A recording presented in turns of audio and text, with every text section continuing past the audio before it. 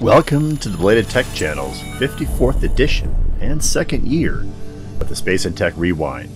We are reviewing the milestones that occurred on each day in the week of June 21st through June 27th in space exploration, science, and technology.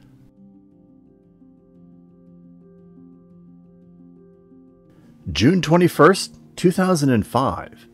The first solar sail spacecraft intended to orbit in a test control flight was launched on this date. It was lifted towards orbit on a Volna rocket fired from a Russian submarine, the Borisoglebsk, submerged in the Barents Sea. The 250-pound Cosmos 1 spacecraft was intended to orbit on a 560-mile quasi-polar orbit. The craft was fitted with an 8-pedaled solar sail consisting of 2,000 square feet of a thin aluminum alloy-coated film, which were designed to be rotated to change their pitch. Onboard instrumentation would measure the pressure exerted by the solar wind. Solar propulsion was expected to lift the Cosmos 1 to orbit about 30 miles higher than the original. Unfortunately, the Volna failed during its flight, and the spacecraft was lost. The non-profit U.S. Planetary Society had financed the $4 million project, while the craft was built in Russia by the Lavochkin Association and the Space Research Institute of the Russian Academy. The USPS tried again with the LightSail 2, launched on the SpaceX Falcon Heavy on June 25, 2019. That mission was deemed a success, and the operational satellite is expected to remain in orbit until sometime in late 2021.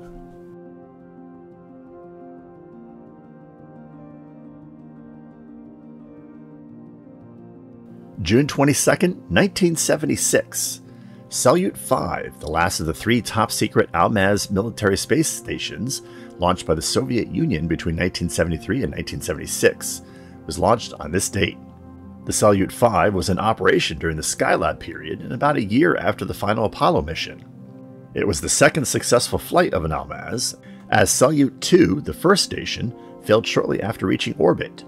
The mission of the Salyut 5 was primarily that of manned Earth surveillance. Salyut 5 operated for 409 days, during which the crews of the Soyuz 22 and 24 visited the station. The surveillance film capsule was ejected February 22, 1977, and the station was deorbited on August 8, 1977. The Salyut 5 flight confirmed the conclusions of the Salyut 3 flight in that manned reconnaissance, instead of unmanned satellites, was not worth the expense. There was minimal time to operate the equipment after the crew took the necessary time for maintenance of station housekeeping and environmental control systems.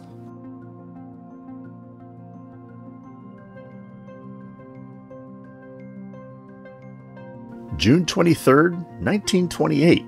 Max Valier's third rocket-propelled car is tested in Celle, Germany during the Weimar era on this date. After the car was mounted on railroad tracks, the first run, with 10 rockets, reached 290 kilometers per hour. A second run, with 24 rockets, jumped the tracks and demolished the vehicle. A year later, and after the stock market crash, General Motors, who owned the Opel car company that was funding Valier's experiments, felt that there was no future in the rocket cars and discontinued the program. Fritz von Opel, the grandson of the founder of Opel, resigned in protest and emigrated to Switzerland. He lived quietly in obscurity for the remainder of his life.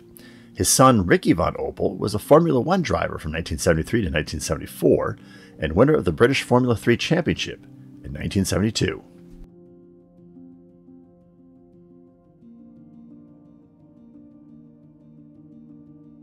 June 24, 1974. Salyut 3, the second of 3 top-secret Almaz military space stations launched by the Soviet Union between 1973 and 1976, and the first to successfully operate in orbit, is launched on this date. The Salyut 3 was notable in that it was armed with an onboard 23 or 30mm Noodleman aircraft cannon. The cannon was test-fired by crewmen from the Soyuz 14 mission that same year. The space station was only visited one more time by the Soyuz 15, but the crew was unable to dock. On September 23, 1974, the station ejected its reconnaissance film return capsule and was deorbited the following day. After the Salyut 3 and Salyut 5 missions, the Soviet Union launched and operated the Salyut 6 and Salyut 7 space stations between 1977 and 1991. After the fall of the Soviet Union, the Russian Federation jointly began placing into orbit the International Space Station with the United States in 1998.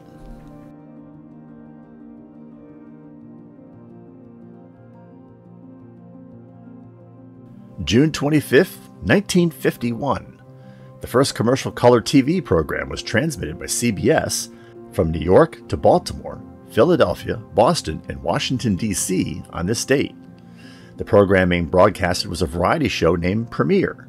The technology used by CBS for the broadcast was proprietary to the network and represented a real competitive coup. However, the Korean War began in the same month as the broadcast, and the U.S. government suspended color television set production as part of the war effort. After the war ended in armistice, CBS withdrew its field sequential color TV system from the market, and RCA's composite dot sequential technology became the U.S. standard. We reviewed the history of cathode ray tube television in Episode 5.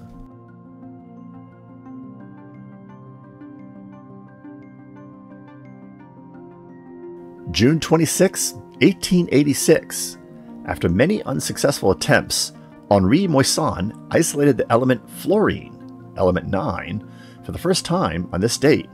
His work had been interrupted 4 times by serious poisoning. When Moissan tested the fluorine he produced with silicon, it immediately burst into flame, which he regarded as a positive test for the highly reactive gas. 2 days later, his discovery was announced at the Academy of Science in Paris. Moissan had finally succeeded by using 2 platinum iridium electrodes sealed into a platinum U-tube containing an electrolyte solution of dry potassium acid fluoride and anhydrous hydrofluoric acid chilled with methylene chloride to a temperature of -23 degrees. The ends were closed with fluorspar screw caps covered with a layer of gum lac. Electrolysis produced the gas at the anode. The element fluorine had been known as early as 1529 as a smelting additive, and was used after 1720 to etch glass. But it was Moissan's success in isolating the element that unlocked its true industrial potential.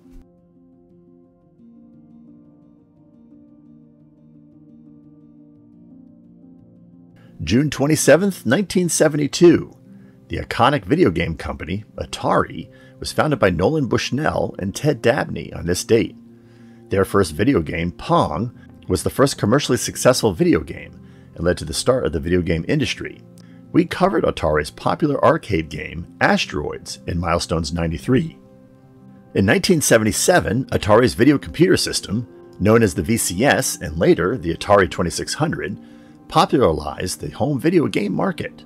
Before the video game crash of 1983, Atari was the fastest growing company in the history of the United States at that time, and the brand was synonymous with video games. As of 2021, the year 2000's PlayStation 2 is the most sold game console of all time. The 2600, despite being released 44 years ago, is still 18th.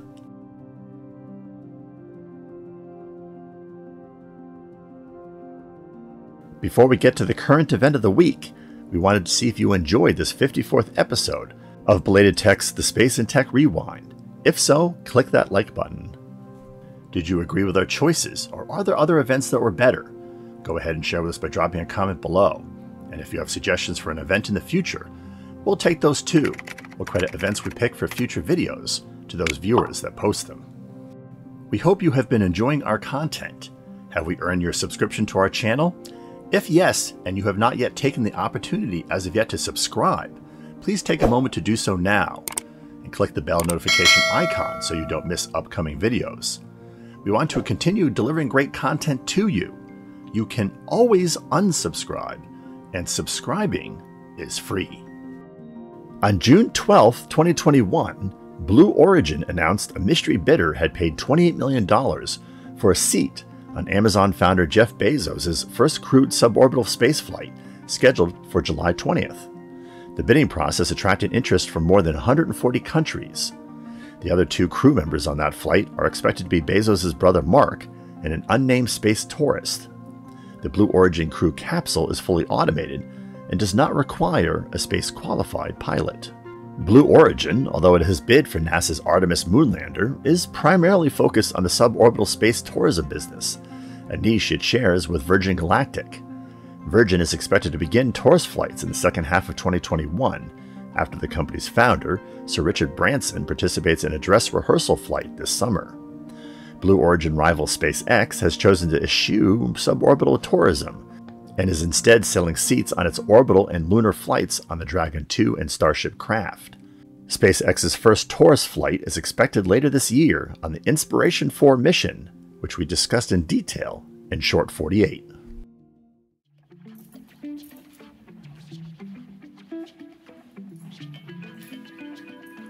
Links to some of our most recent episodes can be found in the description section below.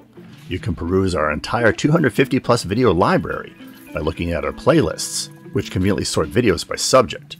We announce all new videos on our microblogging accounts, as well as in the community feed for this channel. Want to know how to navigate our channel content? We refer to Retrotech and Innovation Documentary segments as episodes. Coverage of current events in space exploration, science, and technology are labeled as shorts.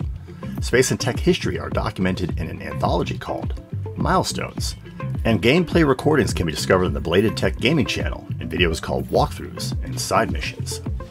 Stay connected by occasionally checking our Instagram feed and Minds page, where we post content from our upcoming episodes and from episodes past that you may have missed, and where we cover current news and events related to channel content. Thanks for watching.